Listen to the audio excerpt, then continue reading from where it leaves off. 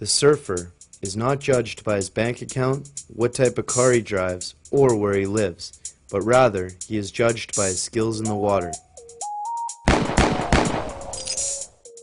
Ever since I caught my first wave in Australia, I knew I was hooked. Canadian Surfer movie will follow Carey Missler and crew as they tell the stories of different surfers, surf culture, and communities all over Canada.